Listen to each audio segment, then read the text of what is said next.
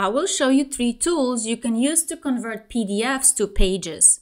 The only way to convert PDFs to pages is a 2-step process. First, you have to convert your PDF to Word and then open it with Pages. I have 3 sample PDF files here. If I try to open them through Apple Pages, they are grayed out.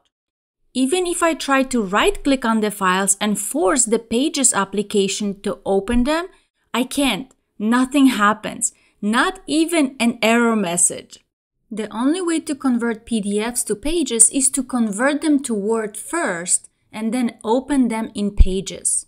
The first tool I will test is the free Adobe PDF to Word converter.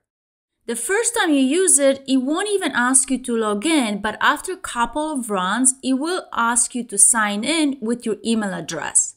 The PDF to Word conversion is still going to be free at this point. Once the document is converted, I will download it. Then I will right-click on it and use the Pages app to open the Word document. You may receive a message that the document may look a little different, certain fonts or styles were not found, but when I compared the original PDF file to the converted file in Pages, it looked almost identical. I got a couple of empty pages in between, but that is about it. The conversion was not only successful, it was amazing. The second tool I will use is the PDF2Docx online converter. I will test my second PDF example. This time, I will open the converted Word document within the Pages application by going to File and Open. This conversion didn't even have any additional empty pages in between. The fonts were slightly different, but very much in the same font family. The colors were spot on, and the images and icons looked identical in terms of layout and size. That was incredible. I can easily edit the file as if it was created in Pages.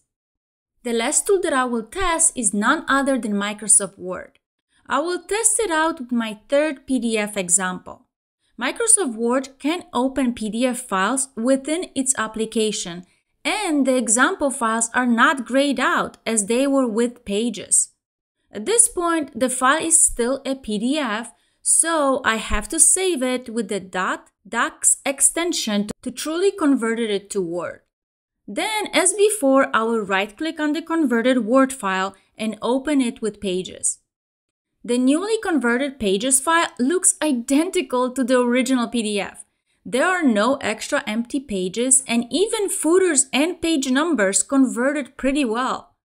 Best of all, I can edit the text and file as if it was originally created in Pages. The newly typed text is in the original font of the PDF.